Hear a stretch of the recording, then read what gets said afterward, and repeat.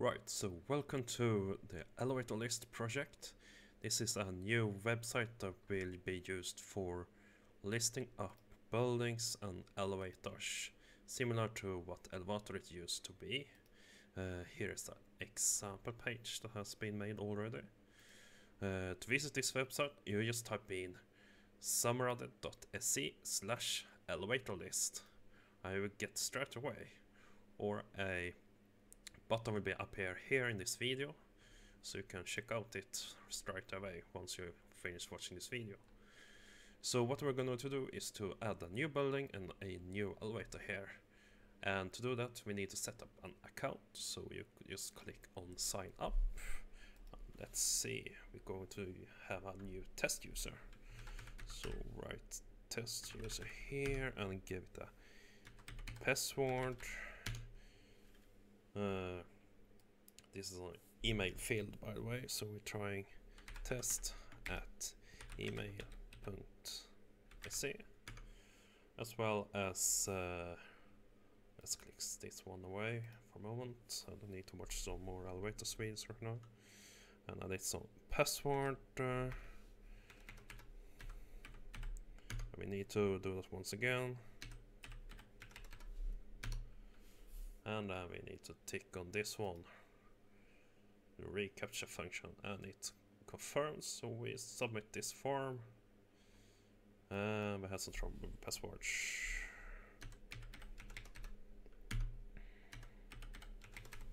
Let's try again, and then reCAPTCHA. And go. Okay, a new user account has been made. So there's no sign saying that it did made, but in fact that you actually made it back to this start page means that it was actually successful. So now you can actually log in with this test user. Sign in, and then there's some username is wrong. So let's try again. It's not easy here, especially with a mic in the way on the keyboard. So let's see here. And then you need to reload the page to see that you really have signed in here. So once that is done, let's add a new place. So here's what you're going to do to add it. So let's put an example like test street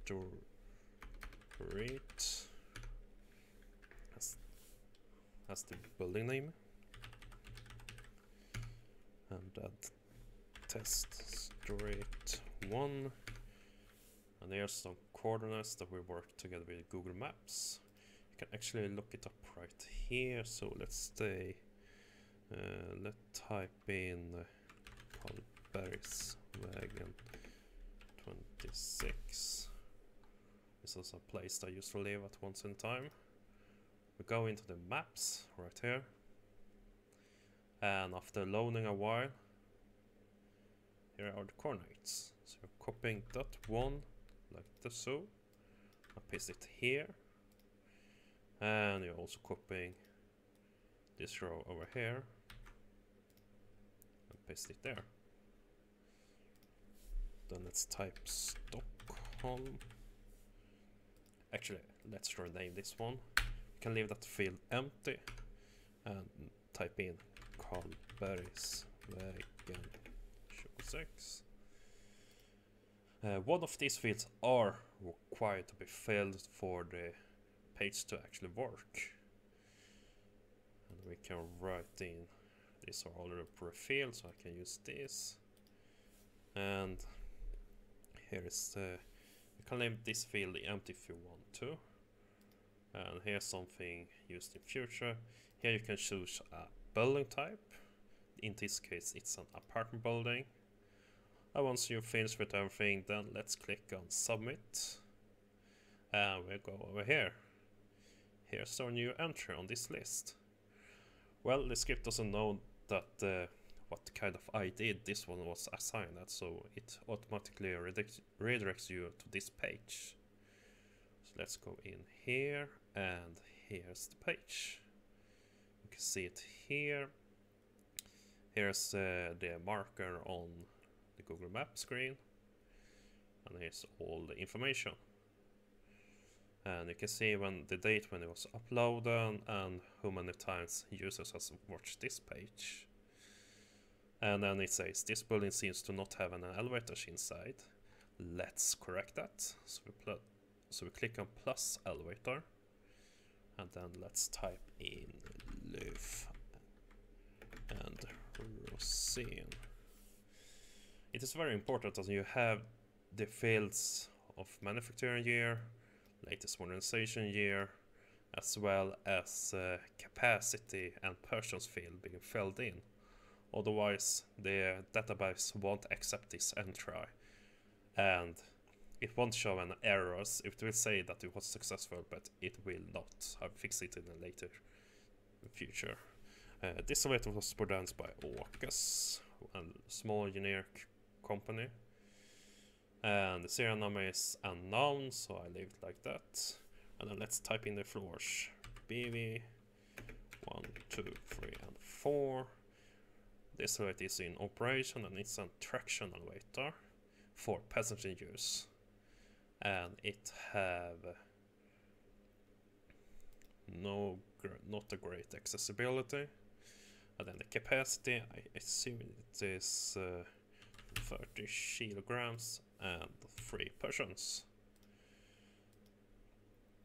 Once again, you can leave this one blank, but you can also add something that like modernized by Åkes the 90s. And then we have our inside of the door arrangement. So here we're going to see what kind of configuration this elevator have. This elevator have only one side facing outwards, which is the A side. And then we need to select manual hinge door. And on the cab we have to choose gate. Here it is. Or all the other sides you leave it as none. And then we choose floor indicator types. There's none in this elevator, and there's one button platform which lights up when pressed down. This elevator also have an alarm bell and an emergency stop features. And then you do it once again on the outside as well. And this one actually have one call button, which is normally down on all floors above ground. Once you're filling everything here, once again you click on submit. And it seems that it failed to upload here because it hasn't been added to this list. So let's go back and see if everything has been preserved here. It seems not. So I ultimately failed to add a new elevator. Well, that is how it works. So there's one more field somewhere that needs to be filled up before this one accepts. So otherwise it will reject this input. Alright, so anyway, you can also go here, we can go on to this page. And you can also edit the building information, like so. Here you have the information here, and once you're done, you click on submit. And it seems that there was something wrong right now. So I get this page instead. So simply didn't work. So okay, so it seems I need to fix that. Anyway, here's a successful entry. Here's this one building, as well as its own elevator right here. So you can see an elevator that's been already uploaded here. This is who it looks like. So here you go. Well, like I said, this is in alpha stage. It's not completed. The final version might look far different from how it works like right now. There are many things that needs to be fixed before I feel satisfied with the final version.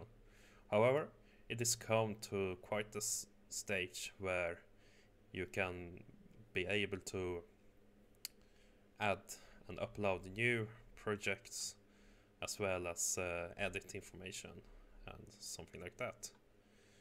So with that being said, go visit my website, I upload building and elevator information, and stay tuned for future updates. And if you encounter some kind of problems, just click on this support or feedback link. You will always be redirected to this discussion forum. Set up an account and add a new topic where you can write about the problem that you are encountering, or ask for features or questions in general, and I will give you answers and support for all that later on. So that's it for a moment. See you another day.